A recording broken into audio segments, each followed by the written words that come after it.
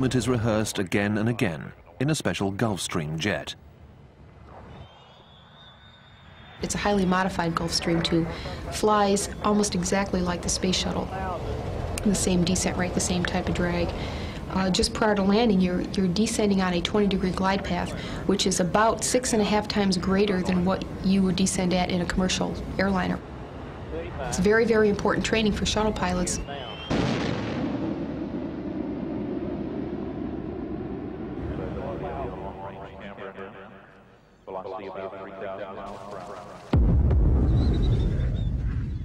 The shuttle announces its arrival with 2 sonic booms as the leading edge of the wing and tail break the sound barrier.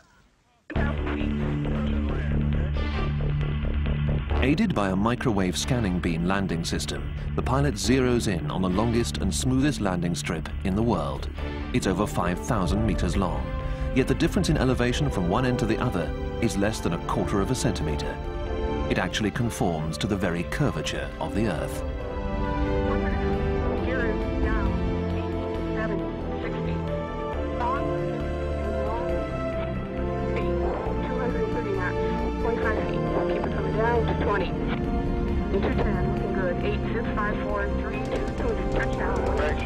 Touching down, the first spaceship ever designed to fly like a plane has landed. Okay, down 1.5.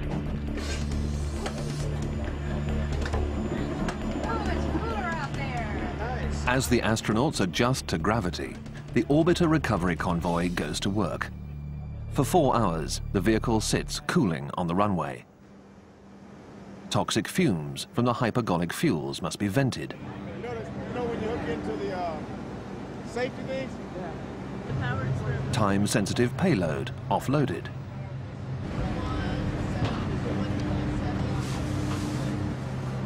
And the shuttle itself must be readied for a return to orbit.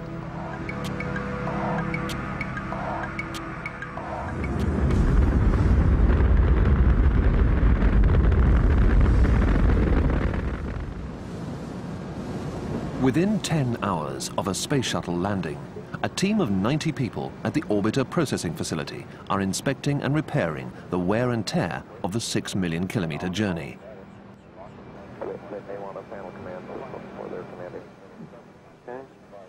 If you owned a recreational vehicle and you were going to take it on a very long trip, before you did that, you would probably put it in a garage and you would ask the mechanics to check everything.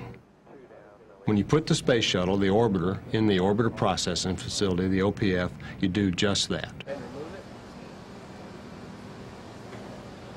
The orbiter has about 6 million parts, and they're all scheduled to go back up in 90 days. Every landing when a bird comes in, we check for meteor strikes, scratches that may occur on a 6/10,000ths. It'll be about the size of your hair. The end of your hair, if you looked at it, that's the size that we look for on the window. The same precision goes into checking the 3 main engines. Each main engine is 4 meters long. Weighing in at over 3 tons, it generates an enormous amount of energy. These high-performance engines are operated at 104% of their rated power level.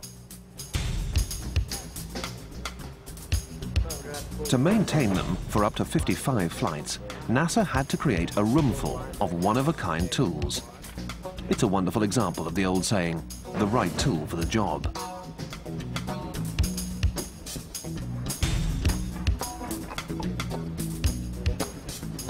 The borescope is one of them.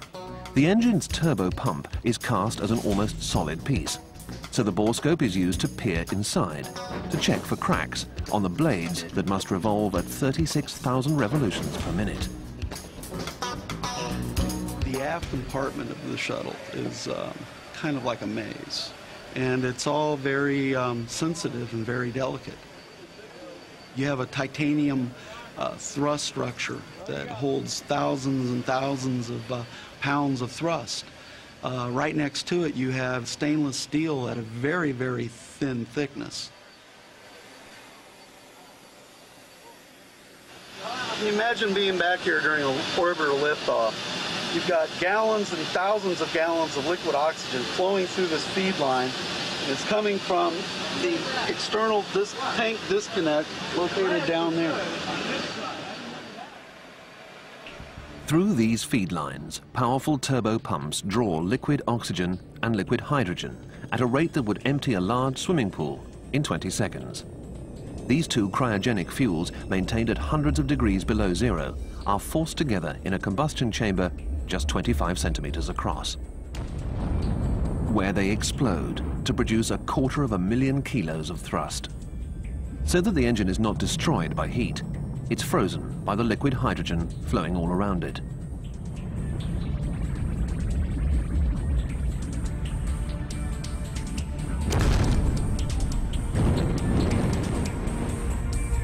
As the engine fires, it jumps instantly to 6,000 degrees, reaching full thrust in only 4 seconds.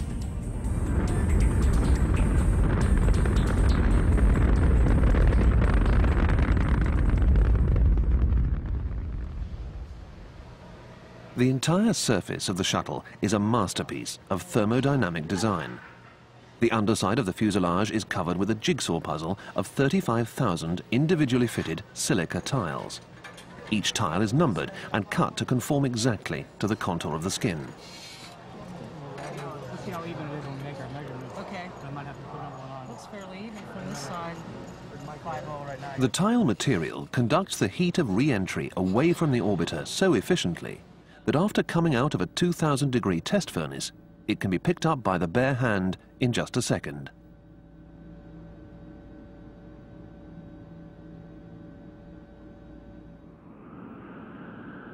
As seen in infrared footage, the orbiter's surfaces were designed to withstand different temperatures. The nose cone, which sustains direct collision with the atmosphere, is made of solid carbon. Other parts are covered with heat-resistant blankets, stitched across the surface of the orbiter like a nicely fitted overcoat.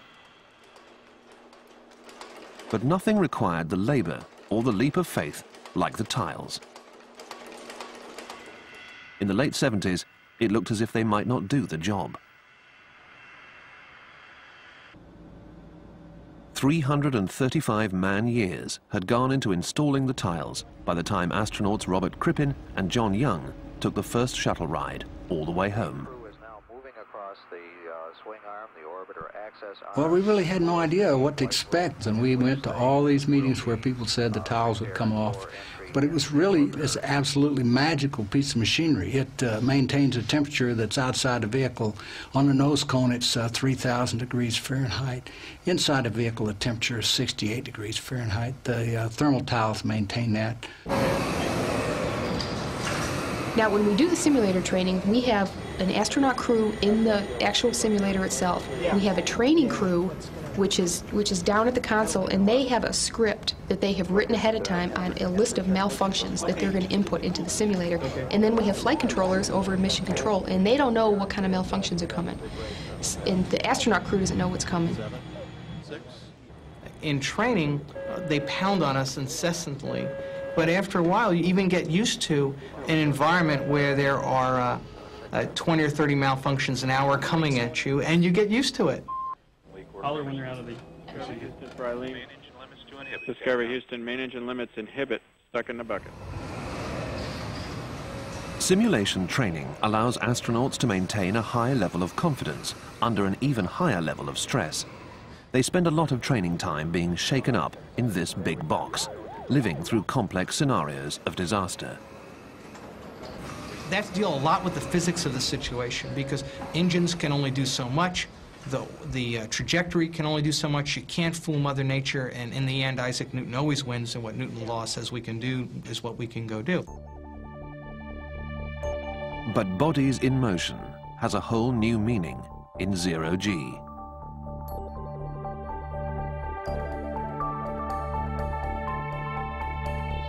Everything's going its own direction. It's got its own little velocity. So you're surrounded in space with all kinds of objects which are going their own way. It's incredible the freedom that zero-G in spaceflight is. A brief sense of that freedom can be achieved in a special plane, the KC-135, sometimes called the Vomit Comet. Flying up and down parabolas, It sends its passengers into free-falling weightlessness.